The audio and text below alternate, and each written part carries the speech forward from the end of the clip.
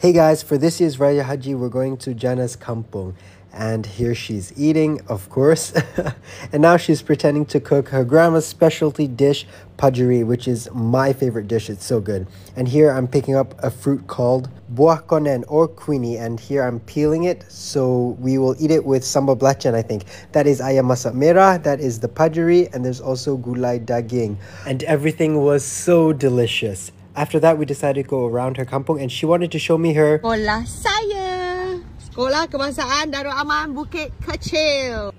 After that, she took me to a place where she used to always hang out as a kid, Teluk Bayu. And we were so lucky we managed to get onto a boat and catch the sunset. Thank you, Abang Epun. I'm so thankful to be able to share this moment together and I absolutely fell in love with her kampung. Kampung Bukit Kecil. Kampung siapa? Kampung Bibi Mi. Kampung kita. Kampung kita.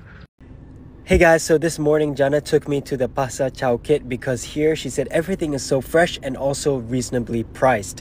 So the first stop was to get some beef, and the beef here is only 55 ringgit for 1 kilo. There's my chef, the one who's going to cook for me. Next up was to get some ikan bilis and some ikan mas, and she's with her friend here. And Yanni, I think it was like 18 ringgit for 1 kilo, so also very well priced.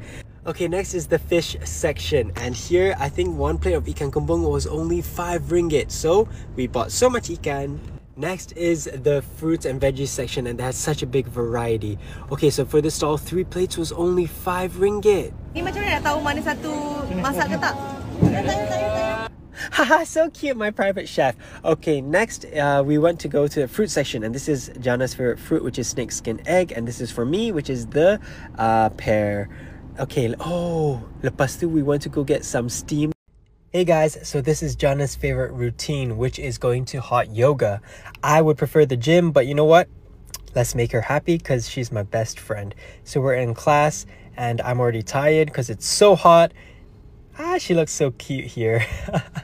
And then after, I'm complaining that I'm hungry, so we go find some groceries. She found some pumpkin that she wanted to buy, but it was too expensive, so we put it back. We just got fruits instead, and we had a few drinks at the cafe nearby. So this is how we usually spend our mornings, making sure she's happy. You know what they say, happy wife, happy life.